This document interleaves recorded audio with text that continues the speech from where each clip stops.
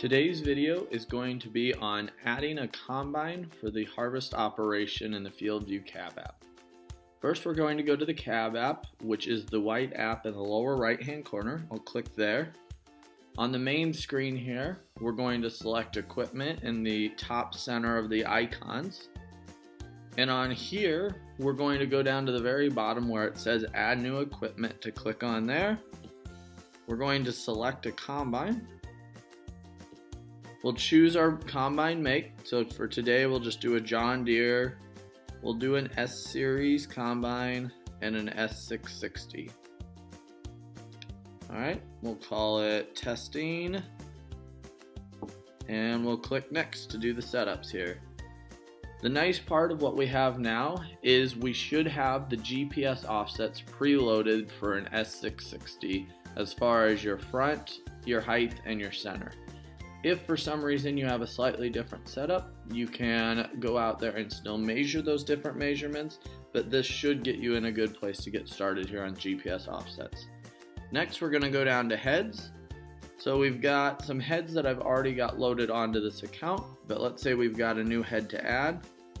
Again, we've tried to default to generally what the forward axle cutting edge is there, but if you have a different cutting edge, make sure that you would change that. Over here we have either a row crop or platform. We've taken away this year having to define whether it's corn or wheat or anything like that, since this generally is the two that we look at. So we'll look at a platform head today.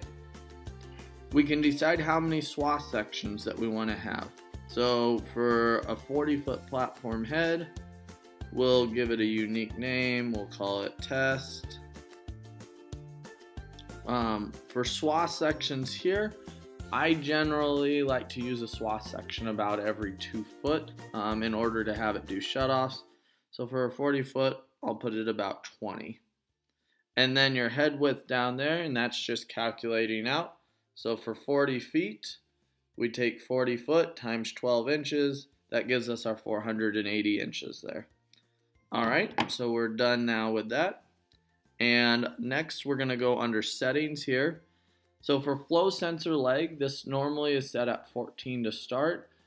If you would have a leg where as you're coming into the end of the field, you see that it stops mapping early, that would tell you that your flow sensor leg is maybe a little bit too long.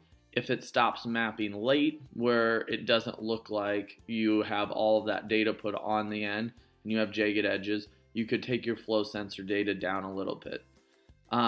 The easiest way to test for this is to start harvesting a crop and time till the point where you first see grain coming out of the clean grain elevator up at the top. But generally, if you start at 14, you'll be okay there. Finally, we can look at crop settings here. For corn, we've got our nominal weight. If you want to change your nominal moisture, some people like to go with 15.5, some people like to go 15. We give you the ability to tap there and change that. For right now, I'll leave that for defaults, and that's a pretty good place. So that is where we're looking at the settings on this page. Now we're going to come back out here. I'm going to click on Home in the upper right-hand corner, and let's go out to the field. So now I'm connecting my drive into the socket there. If this is the first time that you've connected your drive, so I just plugged it in, you're going to want to go under settings, and under settings here on the third one down, you'll click on devices. Here I've got the drive where it's already got a check mark next to it because I've connected it to before.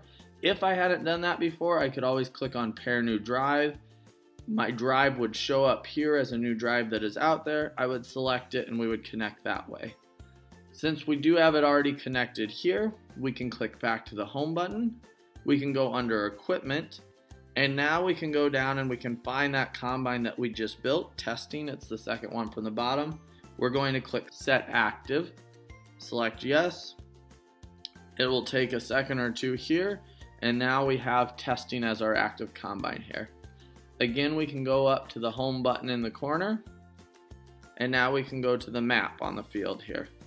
So if we're pulling into a field and I was out in the field, it would ask if I want to activate the field where that combine's hanging out here. For today's example, I'll just select a field to make active. So we'll go with Dad's home west of home. This is a soybean field this year, so it's asking if I would like to make it active. I'll select yes. And now we're looking here, and just a couple things to point out on this page. Where it says head height, this is going to be our maximum head height for when it shuts off mapping. I'll link to a video in the notes that shows a really good example of how to set this up for your max harvesting height. Harvesting crop, right now it's soybeans. We have soybeans as the crop that was the layer underneath for planting, and it should automatically select that. If you pull into a field that doesn't have any data, you need to select and make sure that we have the right harvest crop going there. Finally, down in the lower left-hand corner, if we click on where connected is, that will bring us back into our combine setup. So if we need to change something like the flow sensor delay, we've got an easy ability to do that. The last thing I want to point out is I'm going to remove the drive, and I just wanted to show you quickly how to edit a field's yield data this year. So I've disconnected the drive. We're going to go back to this field, but we're going to pull up some different yield data that we have. So we'll go to Green Valley. We've got 2015 corn yield data here. And now I'm going to click the More button. So of all my buttons in the upper right hand corner, I'm going to click the lower left hand one. Click Harvest Summary for this field. And before, where we had to adjust yield in different places, I can now just click Tap to adjust yield data. If I need to change harvested acres, wet weight, or moisture, I can easily do that. So let's say that the moisture should have averaged actually 16.5. I can click Done, and it's going to recalculate that and all the points onto my field. We do leave your originals across the top in case you need to change that, but otherwise we make it really simple for you to edit any of the yield there.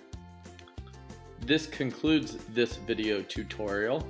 If you need any additional assistance, please contact our support team at 888-924-7475 or email to support@climate.com.